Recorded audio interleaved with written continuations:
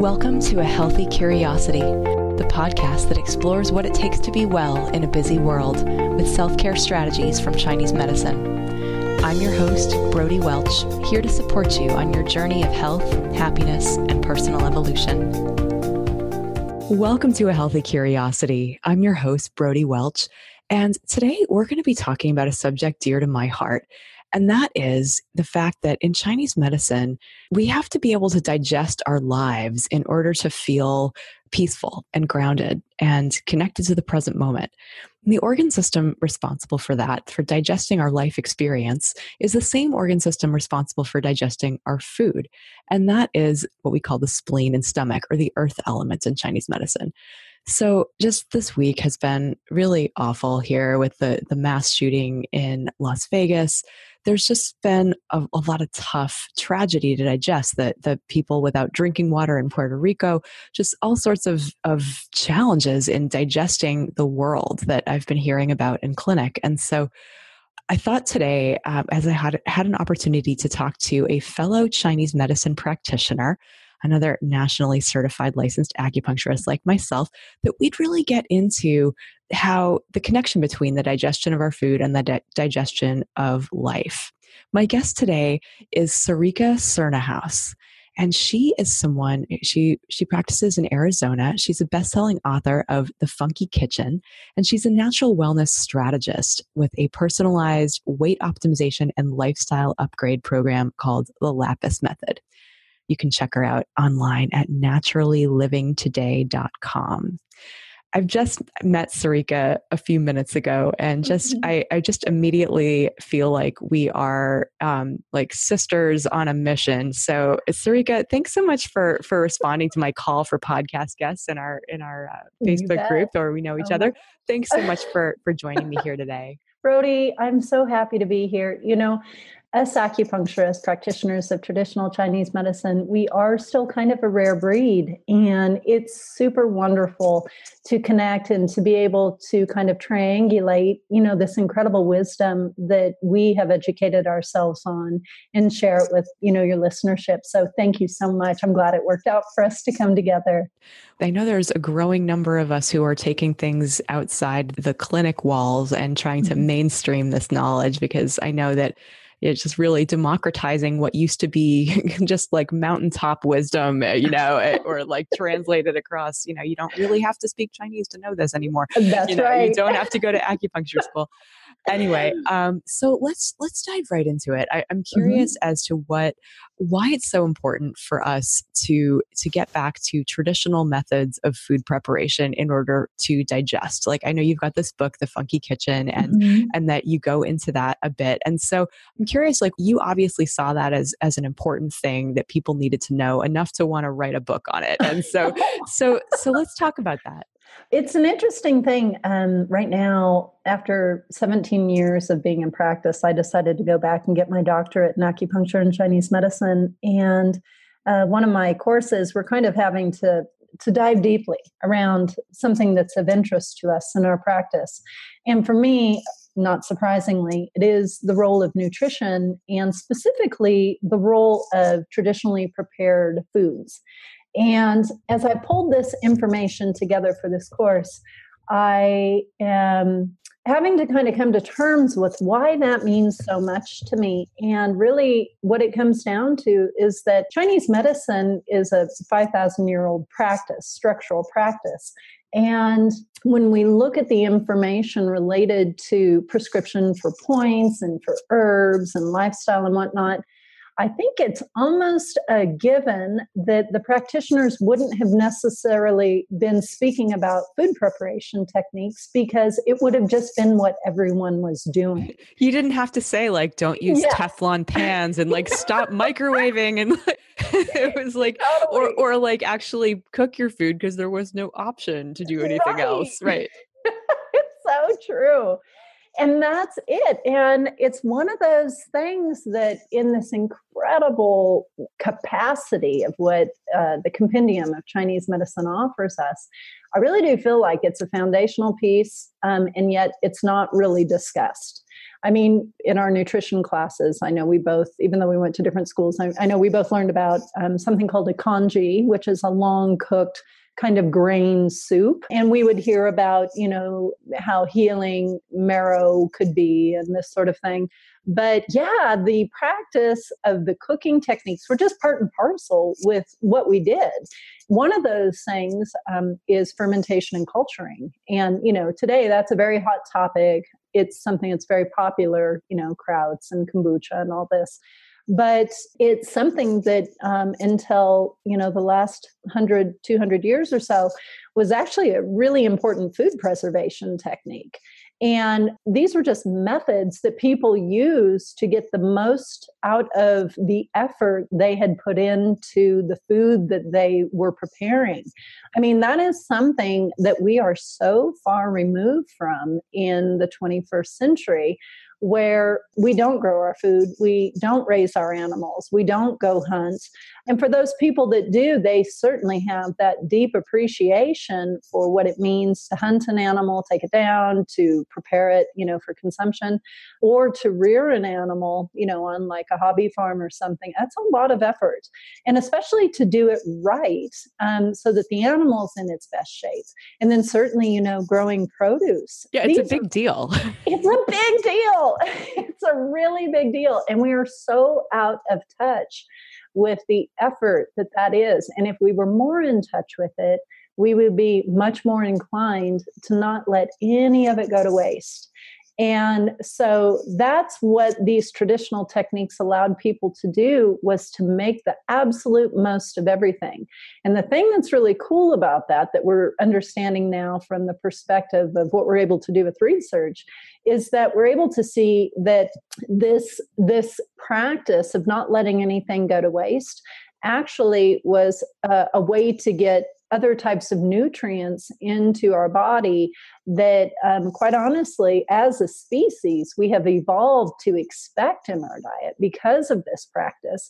And yet they are things that people are not doing. And so from a biological genetic perspective, we are holding the bag on what our body is expressing us, because we are not feeding it what it is designed to eat. Okay. I'd love to just pause you there and ask you to go more specifically into what are these nutrients that our bodies have evolved to expect that we're dropping the ball on giving them. Yeah, absolutely. Okay. So one thing I'm happy to talk about is broth. Bone broth. It's funny, you go into L.A. Times, New York Times, everything's all about bone broth. And with good reason, right? Like for people who might not be hip to the trend, bone broth is getting press for a lot of reasons. I mean, primarily I see it because I treat so many people with autoimmune diseases, with digestive issues where the gut is inflamed.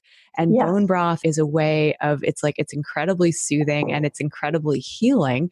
And it's incredibly easy to digest, but for people who might not be afflicted with these conditions, or where the bone broth trend might not be so in vogue, let's go into why. And from a Chinese medicine standpoint, the fact that it comes from just the depths of the bones, right? It's like that resonates with what we call the jing in Chinese medicine, or the deepest layer of essence that we have. Or that if we think about our qi is the energy that we use every day, the jing is this deeper layer underneath it. And it's kind of the core of who we are. It's like the pilot light of the whole system, and like increases like. So when we're accessing the jing of an animal, if we're taking the carcass of a chicken or something like that and cooking it down into a broth, we're extracting this deep life-giving essence that's helping us not to waste it. Sorry, I'm sort of going off for you, but I want to hear from you. You're the expert here. No.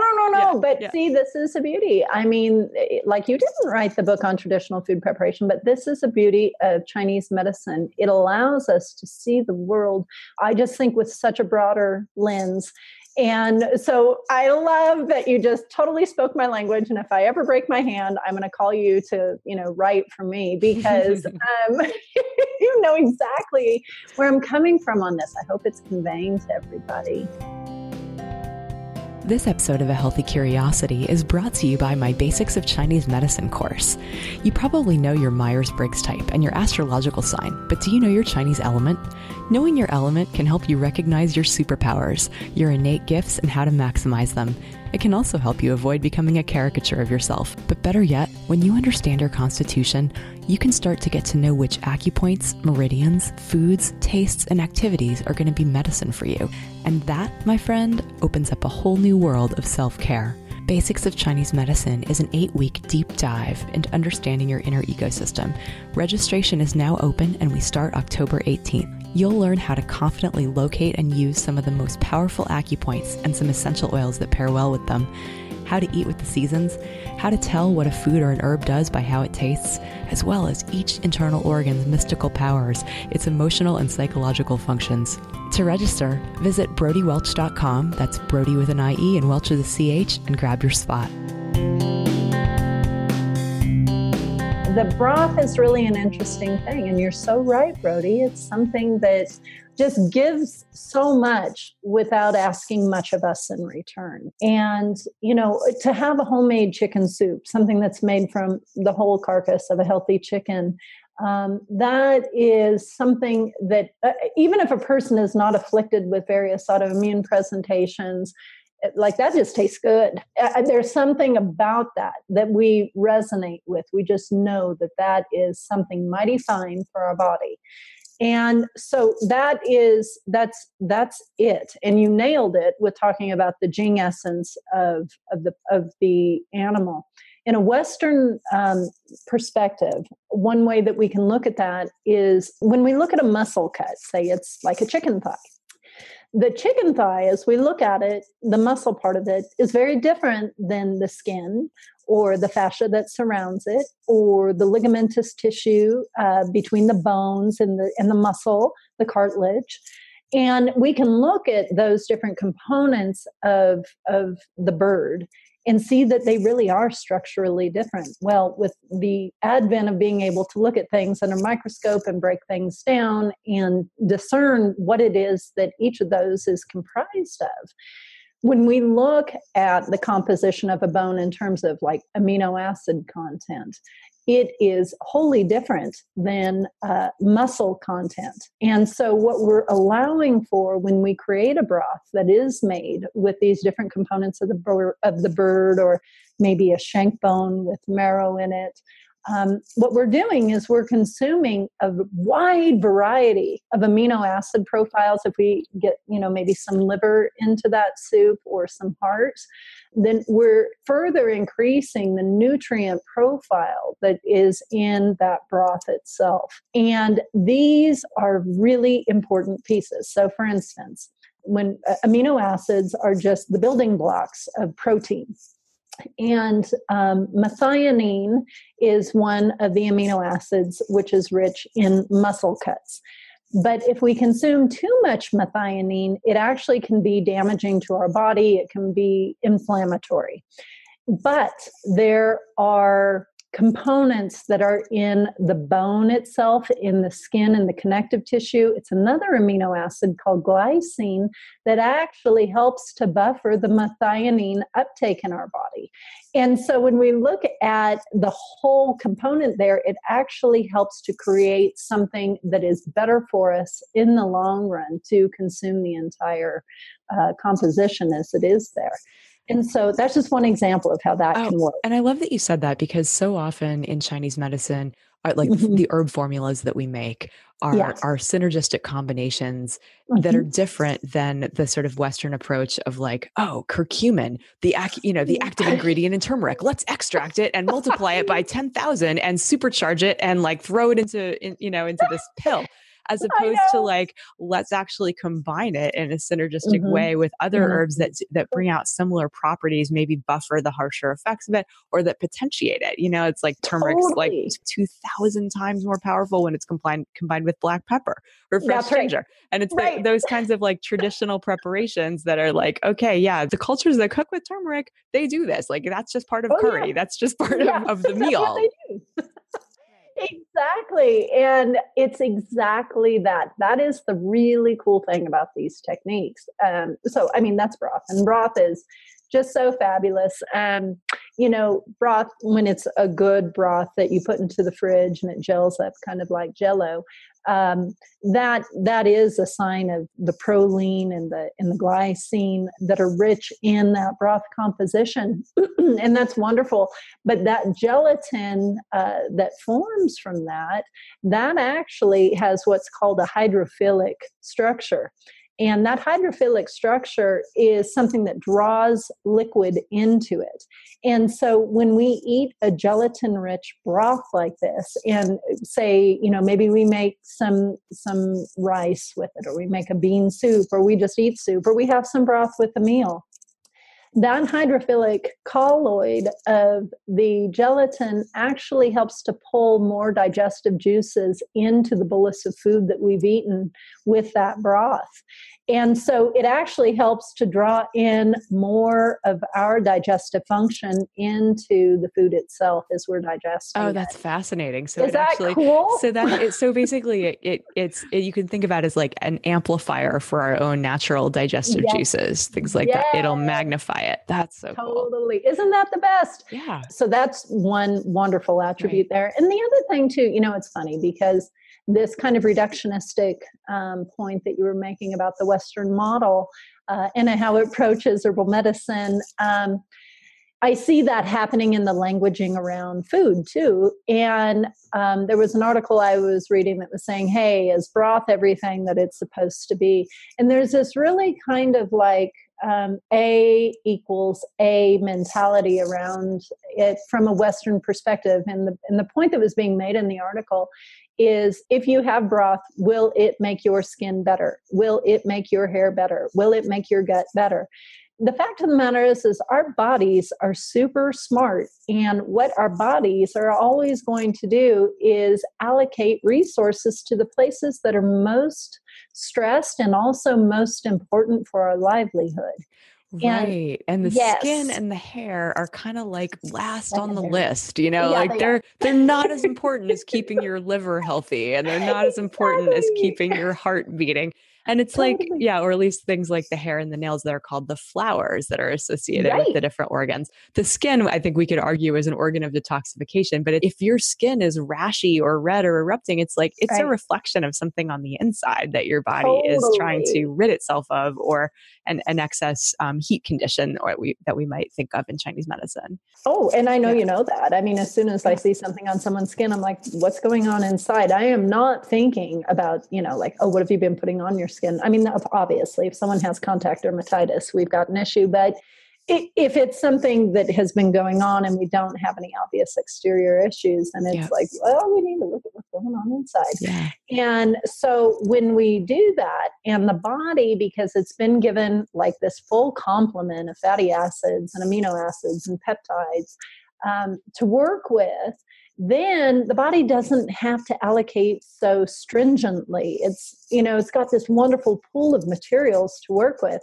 And so that's why when a person over time is consuming a nutrient-dense diet that includes broth, very often they really do find that their skin looks better, that their hair is growing like a weed, that their nails are strong.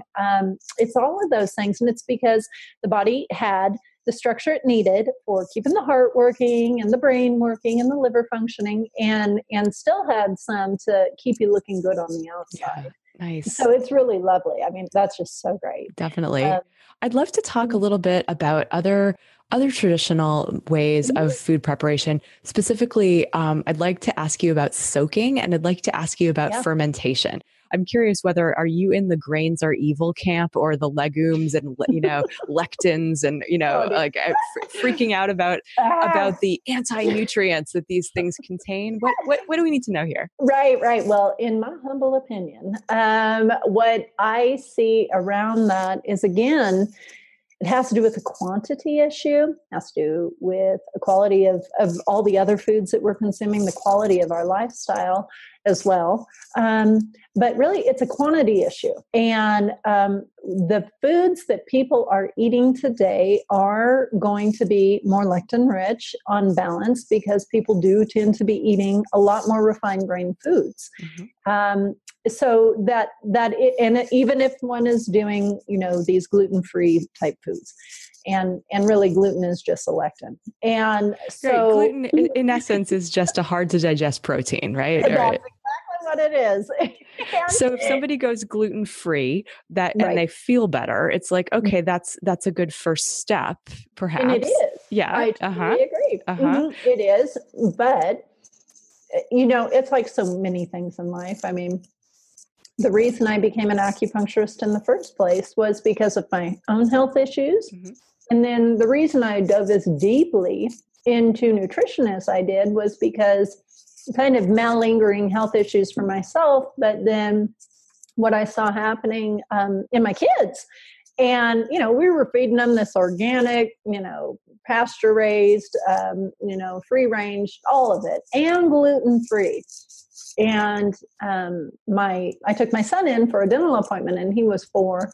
And the dentist came out of the room and she said, I'm going to have to actually extract 2 of your son's primary teeth. And then the rest of them we're going to have to put fillings on. He has got so many cavities.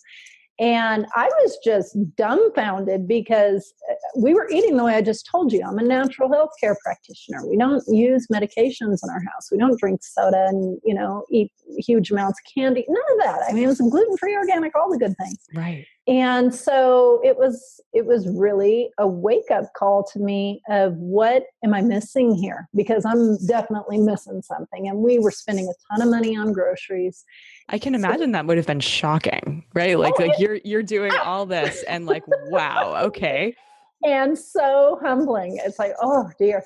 And, because you don't expect when you're doing all those things that things are going to go sideways. And it totally did. And I know a lot of people would look at that and think, okay, well, I've just got to get after the brushing better for him or, something like that. I just knew I had this principle of allocation of resources that was tinkering around in my brain. And so that's when I did the deep dive.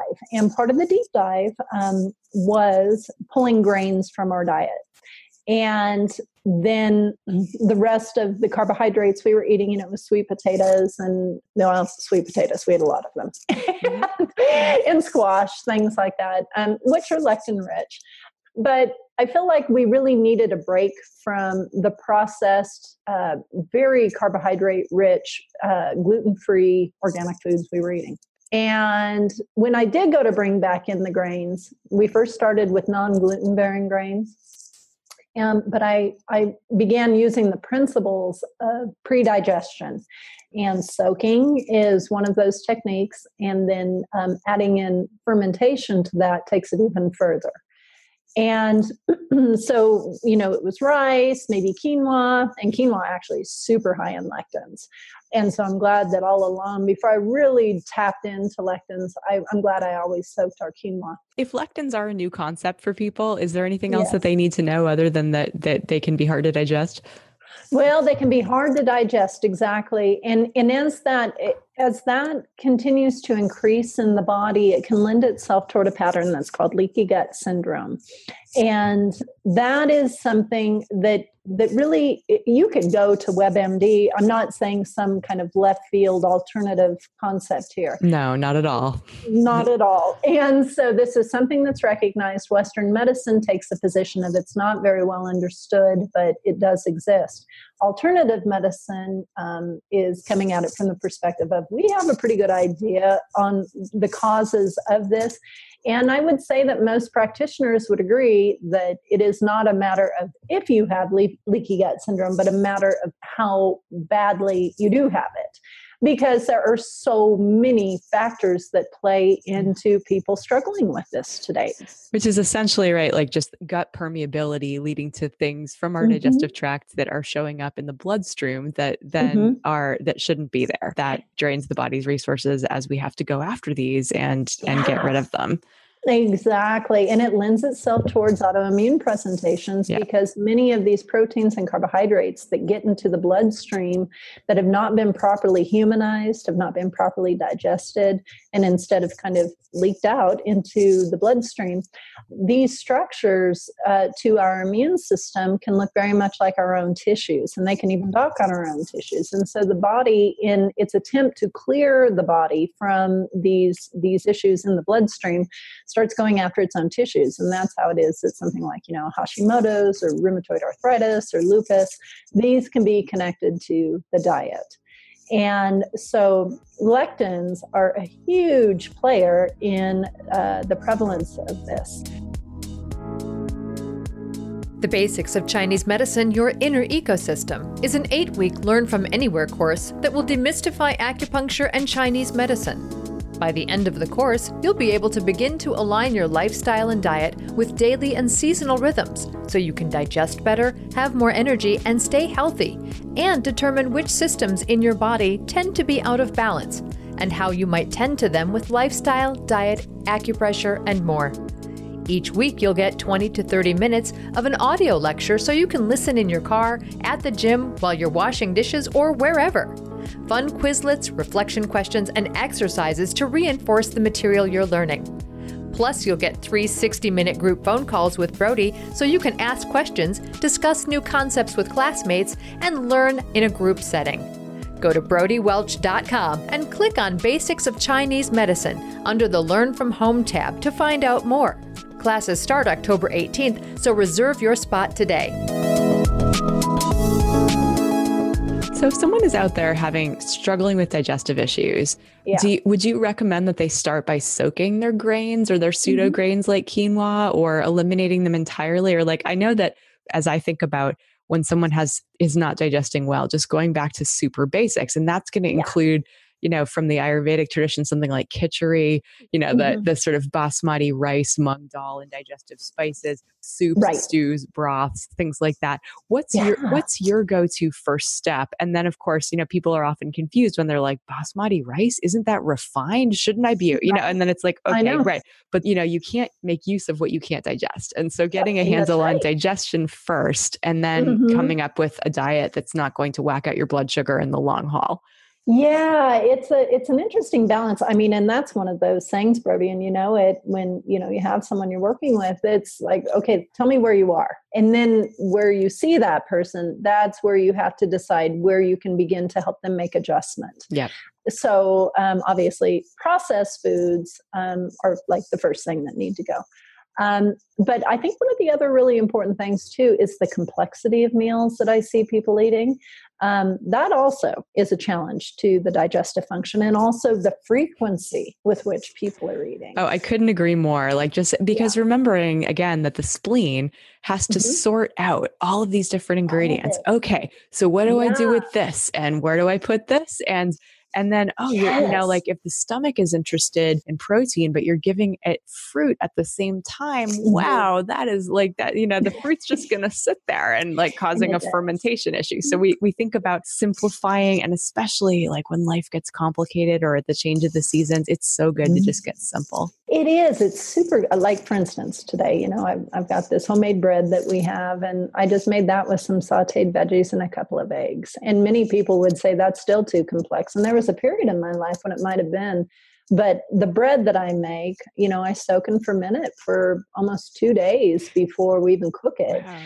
And then what do you make it out of? Well, we rotate through different grains. And so right. Okay. So back in the day when Grant was little, we took that year off and we cut out the grains. And when I brought them back in, they were not gluten-bearing grains. And my husband's family does have celiac issues. And so I was like, well, we'll just pull them.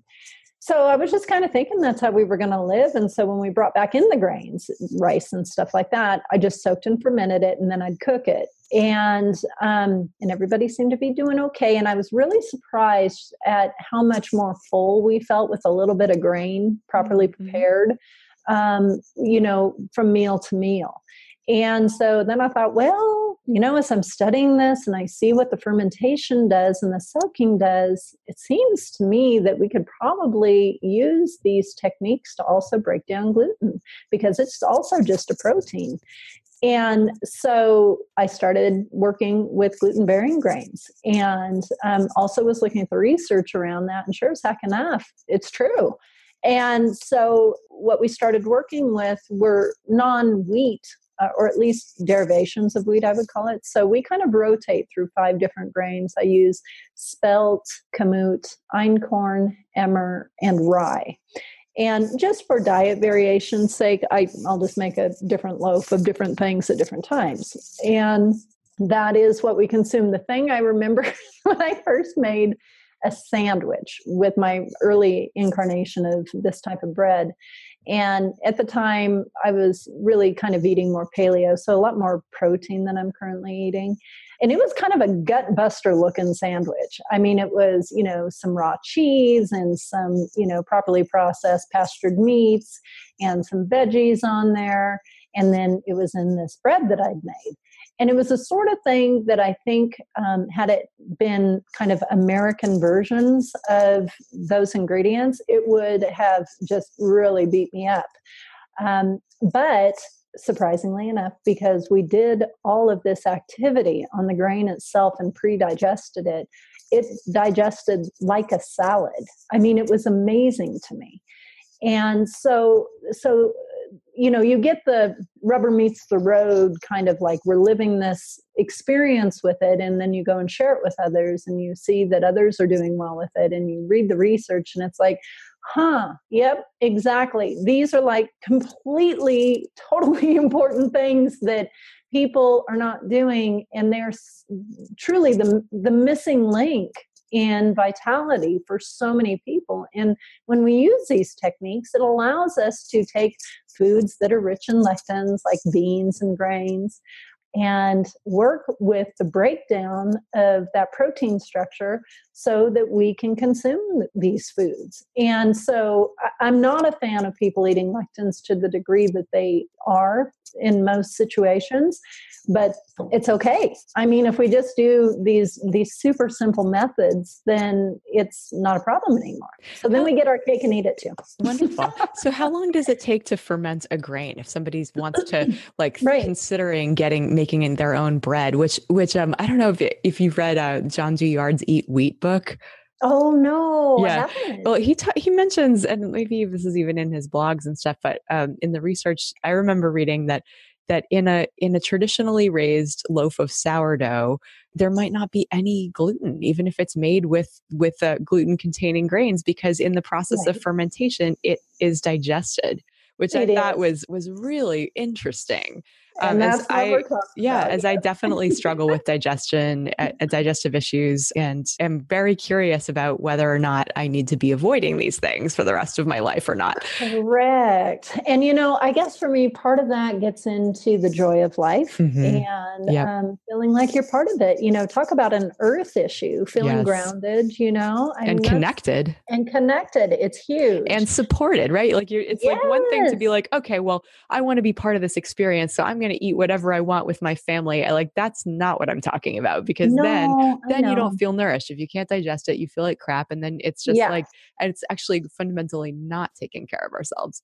No, it's not. And yet at the same time, I think that one of the best signs of improved health is the capacity to go do that with people from time to time and then have it not harm you sure, things like that. It's not, and when I say from time to time, I really do mean randomly.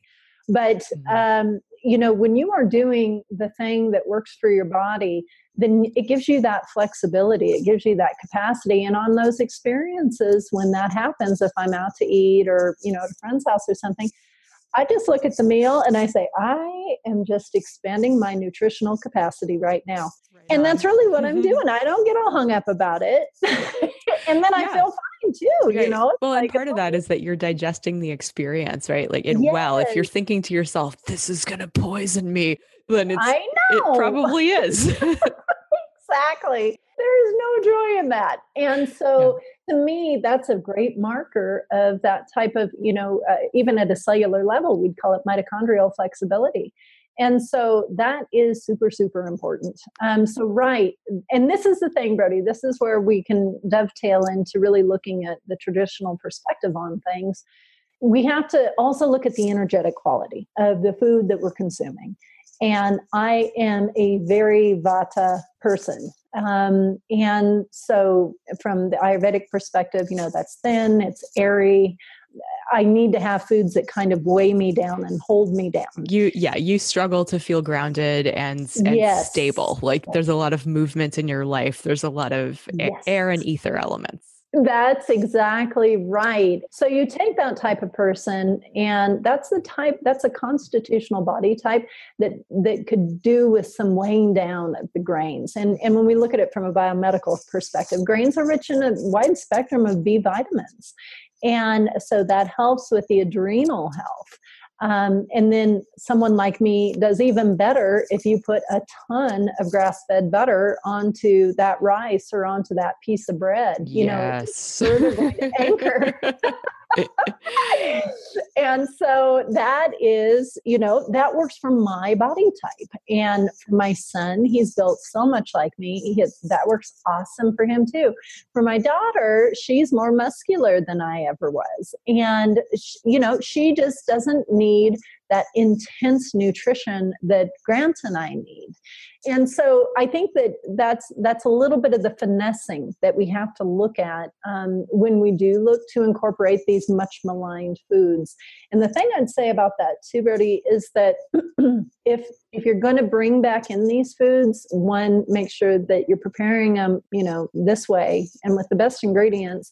And don't have them be part of a complex meal. I've seen people, who are more kapha type, who say, "Oh, I can't eat grains." No. And they have some of my bread and they think they're okay. And then they're not. But I'm like, but look at all the other stuff that you were eating it with. You didn't even give it a chance. Yeah. I mean, that was way too much complexity. Yeah. So for someone who tends to carry extra weight, who puts on weight easily, for someone who's very stable and grounded, who has a lot of that earth element or a lot of the earth and water element is more like the kapha type or the earth type in Chinese medicine. That for those people, they have to really be careful as to not overdo the sweet taste and the grainy stuff, especially the gluten-y stuff, which tends to be sticky and sticky means it's accumulative, right? Like it helps to build. Yes, it does. And there's already plenty of building that's happening for these folks. They don't need that. So just a little bit, but definitely for those people using, having it be pre-digested through the soaking and fermentation process.